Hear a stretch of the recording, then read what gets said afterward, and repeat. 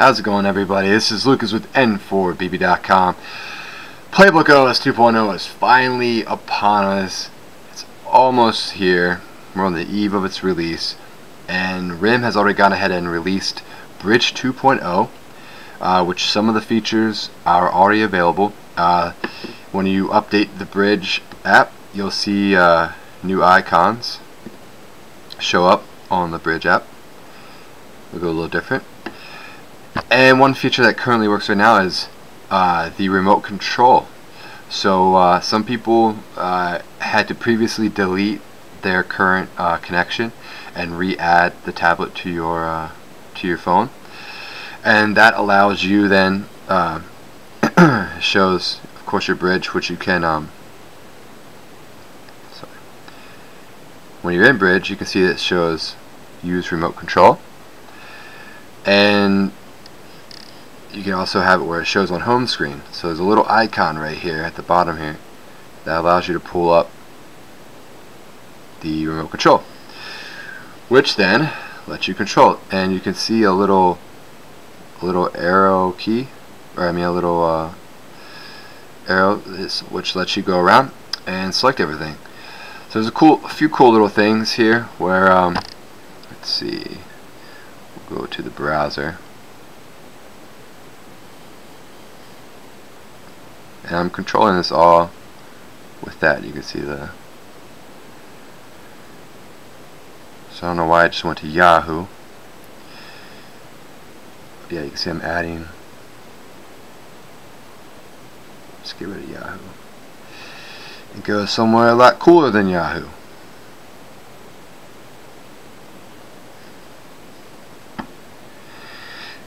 But pretty cool thing with the Bridge app is that while you're in like a browser or somewhere, you can use two fingers to scroll. So you can see we're scrolling. So that's kind of cool, little multi-touch gesture. And of course you can swipe up like that. To swipe that, you can swipe up one more time and it closes the app. Oh, I guess it doesn't actually close. It just closes that thing. And then if, like, say you're in a picture, unfortunately there's no pinch to zoom yet. I'm not sure why that's not working, but there is double tap. So you can double tap it and zoom in that way. Pretty sure that also works with the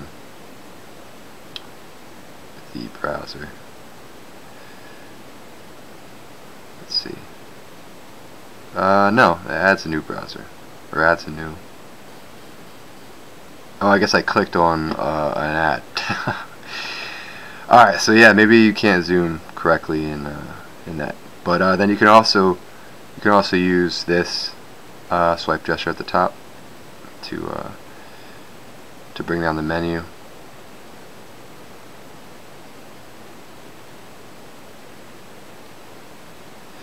But yeah, so this is a remote control app. You can you can't use it in games, unfortunately. We already tried it in games. I'm not sure why that doesn't work at the moment.